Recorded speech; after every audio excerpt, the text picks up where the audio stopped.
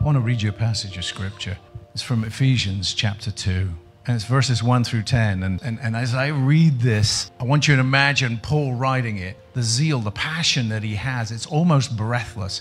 And then I just want to make a few comments that I think will tie into what I've been saying. And you, he made alive, who were dead in trespasses and sins, in which you once walked according to the course of this world, according to the prince of the power of the air, the spirit who now works in the sons of disobedience, amongst whom we all conducted ourselves in the lusts of our flesh, fulfilling the desires of the flesh and of the mind, because we're by nature children of wrath, just as the rest of them. But God, who's rich in mercy, because of his great love with which he loved us, even when we were dead in our trespasses, made us alive together with Christ.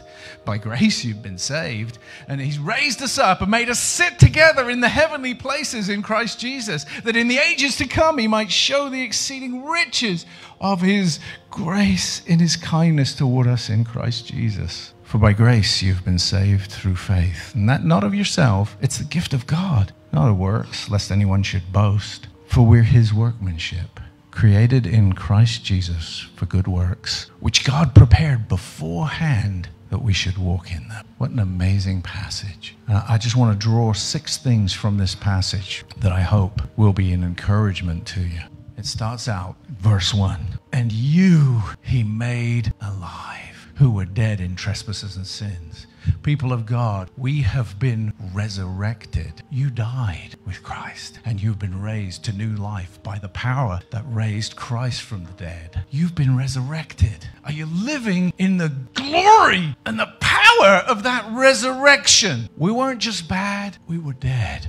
Romans tells us that our spirits were dead to the things of God. We were at enmity with God. We were God's enemies. While we were yet sinners, Christ died for us. You, my friends, have been resurrected. The old things have passed away. All things are new.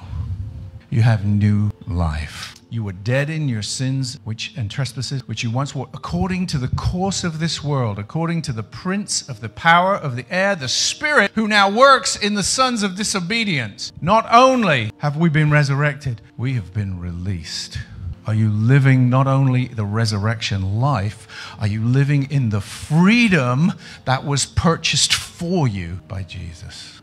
Or are you still allowing the spirit of the air, the enemy, Satan, to dictate your life, where you go, what you do, how you say things, what you watch, what you listen to? The course of this life, are you in bondage still? Because the Bible says you've been released from that control. One of the great principles of spiritual warfare is this: when the devil comes around to you, you do all the talking. You remind him of who you are. And when he tries to remind you of your past, you remind him of his future. That's simple spiritual warfare right there. You remind the devil and whatever demonic spirit might be trying to attach itself to you or influence you or oppress you. You remind them of their future. And then you say, and I can say this because I've been released from my past where you were able to control me. We've been resurrected.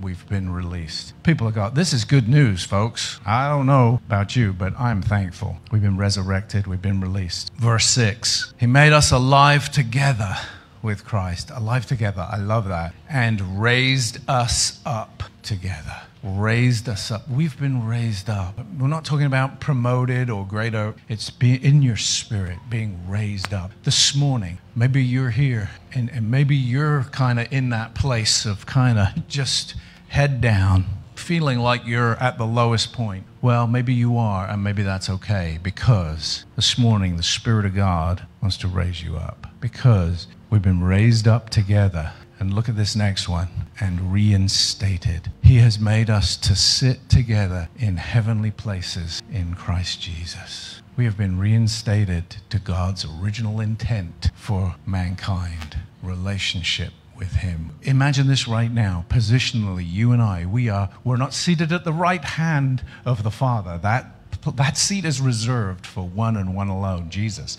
But we've been raised up together, and we're seated with Christ in the heavenly realms.